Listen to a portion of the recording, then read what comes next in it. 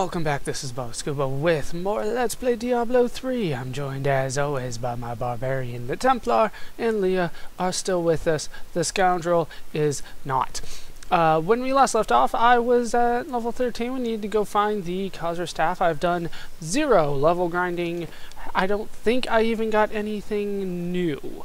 I believe this is all the same thing that I had before we left. Now, I will say that I have been doing a lot of off-screen work, but that shouldn't affect this character. That's why I now have... Where's it even going to show my money? There we go. There's my money. I have a ton of money. I've been playing with my other character. My Black Mushroom is still there. As you can see, I do have some better jewels there, but I won't be using those probably this playthrough. I'll be trying to keep his separate from my other characters. I will say that all of my equipment is going to be coming either from Eamon or from what I find. Let's go back to the Highlands Crossings. I refuse to use the auction house for this normal run through. I've been doing that extensively for my other playthrough, the one that I am leveling up in order to get to Hell difficulty. Let's get the Fortune Shrine and move on. I did have to clear this place out before we got started. It spawned me at the start of this area. Let's try to find the Khazra Staff, and I'll try to talk a bit about the auction house, how I feel about it, all that kind of stuff. The auction house. Oh, new lore. We found the Moon Clan. Long ago, 5 clans of the Umbaru tribe left the Teganze and ventured north. After their transformation into Khazra, only a few elders were still able to use magic, and they passed it down to their cleverest children. These are the Khazra Shaman, and they rank among the most dangerous of their race. That makes sense. Mighty adversary is before. Oh, we got a special already. Oh, we got a jailer. I don't mind jailers as much, as long as they continue to stand next to me and I continue to heal all the damn time. But we find more like that. I'm sure we will. I'm sure we will. So I am going to avoid the auction house for this particular character because he is only going through normal. I kind of want to make it as single player as I can. Unfortunately, there is no such thing as single player as I can. But if you were going for an end game character, the auction house would be highly recommended by me. I was actually talking to Buttercrust a little bit about it. Do you see how the... Oh no, you're going to have to really zoom in for this one and make it full screen. Do you see how when I swing, the grass kind of moves with me? That's awesome. I was talking to him and he was pretty much saying how I was giving a little bit of bad advice as I was going through. I was saying that the best stuff that I'm going to find is either on the ground or from Eamon, and that is not true, and he is right. The best stuff that you will find is in the auction house, by a mile, not even close. You'll find other people that do, just farming runs, willing to sell some of their stuff for pretty damn cheap.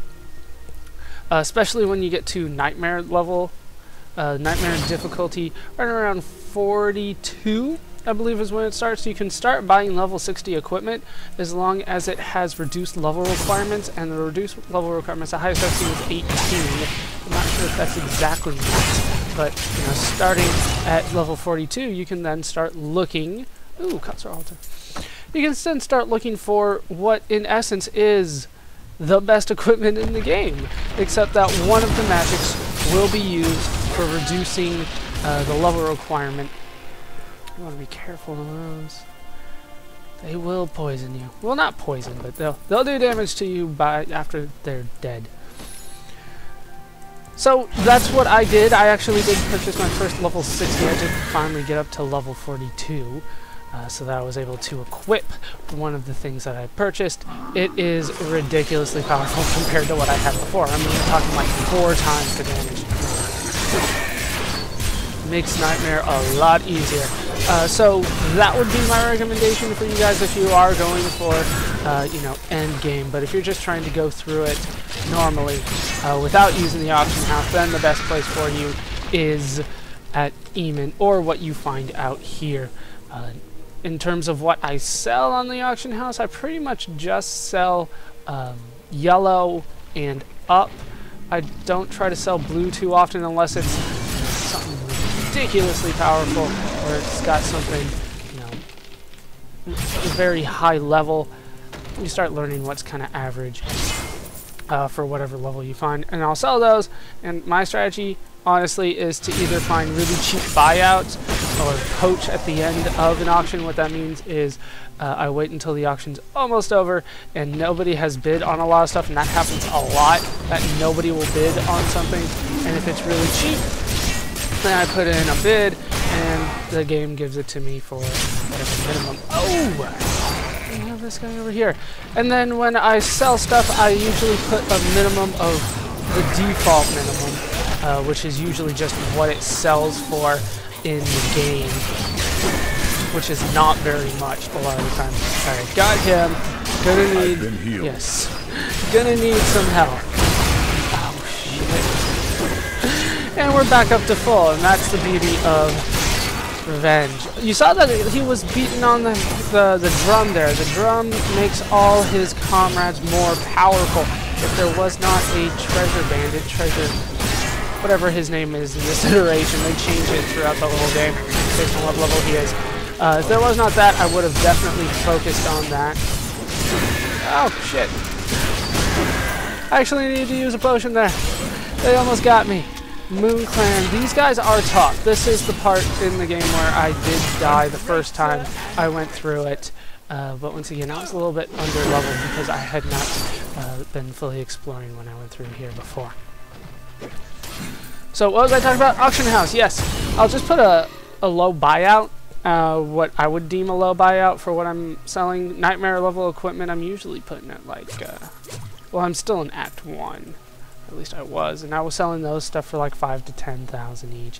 And then I would buy stuff easily for, you know, a couple hundred to maybe 1,000 or so. So I was definitely making money on the auction house. So if that strategy works out in the long run, who knows? I might try to do that with the actual real money auction house. And I don't know how I feel about that, though. The regular auction house with the gold, I think I was fine with that. Ooh, Cape of the Moon Clan level 1. Tell me about yourself, Ericthesia. Long I have laboured to master the dark arts. Now I finally reap the rewards. For Magda has acknowledged me. She promised me a special task that will bring endless glory to the Great One. I can hardly rest until she reveals it on the morrow. We do have some special guys here. They're vortex, which just means they suck me in. Oh no. As a barbarian, that is the worst thing that you could do to me. It will cause me to get closer to you so I can hit you with my scythe and axe. Oh no.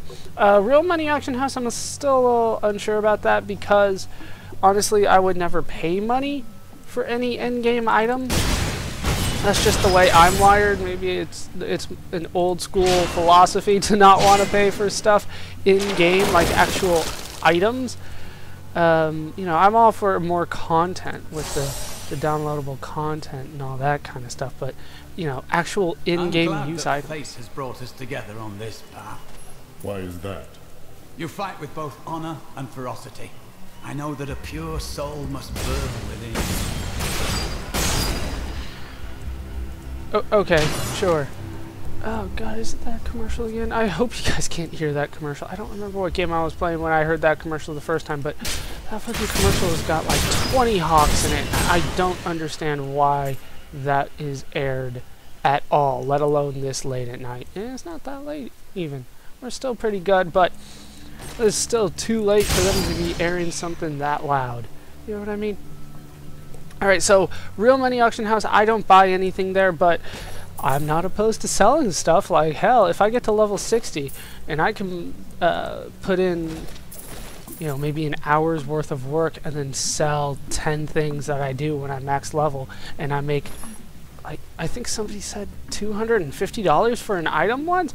Just $250 for an item. I don't know why you would buy that, but if I could sell it for that, you know, I'm all for that, I guess. You know, if I'm making money, but I would never spend that kind of money. don't want to necessarily cheat my way through the game that much. I'm doing fine with just the regular gold in the auction house, but we'll see. I have not seen max level stuff in the real money auction house. And once we get there, I'll tell you about that some more. And I'm sure by the time I get there, Buttercrust will have some of his views on it too. But yes, the auction house, it's there. It is definitely worthwhile. You will find better stuff for your character in there than you'll find inside the game itself. I don't know how exactly I feel about that.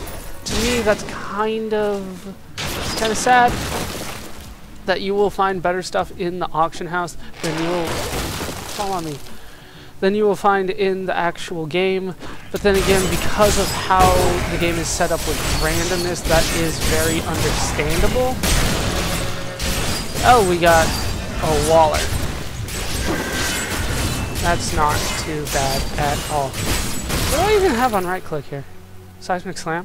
Nah, I'm not using it. I should use that more often. I'm so used to my other build. We'll get there. We'll get there.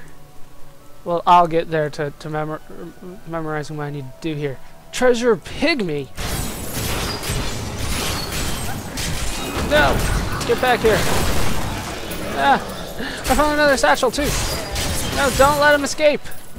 He'll open up a portal and run through it. Oh, crap. And that's one of the downsides of finding one of those treasure guys, is they will lead you to death sometimes. The ancients grant me strength. Not me, though. Not me. Active skill category. So number 3 has opened up.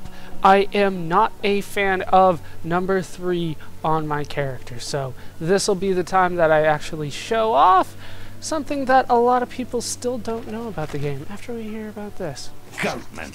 All of my labours were for a bunch of rotten, stinking goatmen. Magda claims that they will become our most valuable allies, and that the task is one that she can entrust to no one but me. But I know my place. I am most bruisingly humbled. Okay, so. Oh, I have a new skill here. A new leap skill. Iron Impact increases my armor after landing. No, ground stomp. Every day I'm stomping. Level 3 is Tactics. So I can use Weapon Throw, which will hurl an axe at my enemy for 10 fury.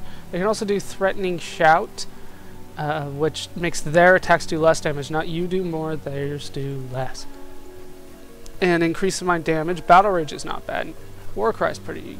I like Battle Rage better because of the build that I'm going for, but I do not like Weapon Throw at all.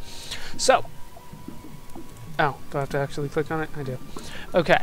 What I'm going to do is show you how to change that in the game. So, you go... Game menu, Options, and you go to Gameplay.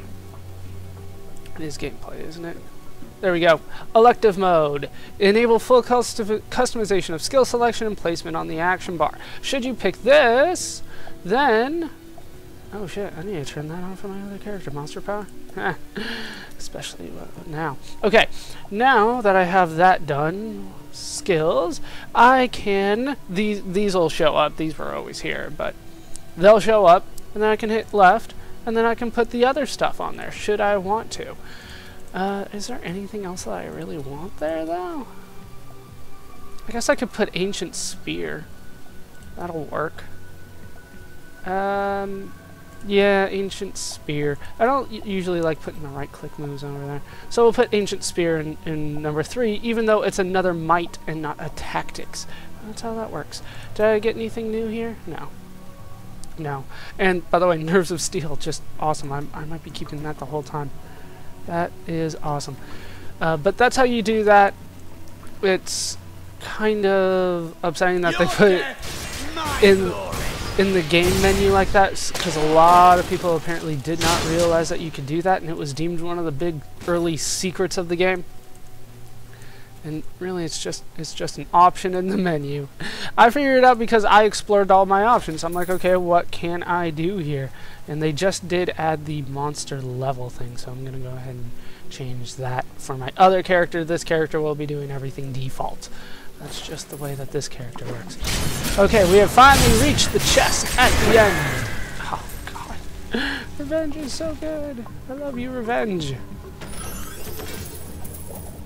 And it's all worth it for this. Lesser, I'll take all that. How am I doing on space? Still pretty good.